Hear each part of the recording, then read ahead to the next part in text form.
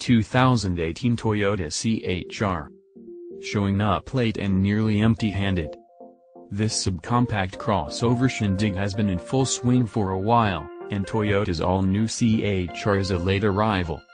Its wildly styled exterior is sure to attract attention, and its well-made cabin incorporates cool design elements as well. This is a crossover aimed squarely at extroverted millennial buyers, and these are necessary attributes considering its tardiness. Its outgoing qualities are overshadowed by a lackluster offering of infotainment goodies and available luxury features.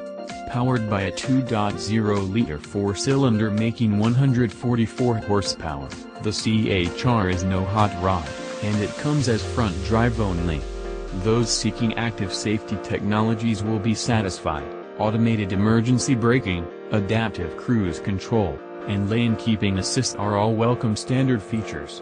We only wish the CHR had brought more to the compact SUV party. Originally intended to join the Scion lineup before that brand's 2016 passing, the all-new CHR was transferred to Toyota before it ever got to wear a Scion badge. Its audacious styling was previewed by a concept way back in 2014, and many of that vehicle's design cues made the transition to the production model. Toyota makes ordering a CHR extremely easy, as it's available in just two trim levels, XLE and XLE Premium, and neither offers any options. What you see is what you get. The XLE trim is our pick, and it starts at $23,495.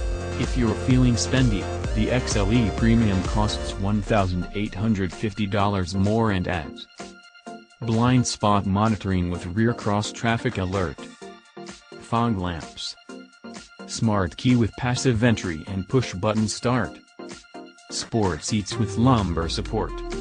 No matter the trim, a 144 horsepower 2.0-liter four-cylinder drives the front wheels lazily through a continuously variable automatic transmission (CVT). All-wheel drive is not offered. Head-turning style, funky and durable interior design, standard active safety tech. Slower than molasses on a cold day, outdated infotainment, tight rear passenger and cargo space. Dressed to party but arriving unfashionably late.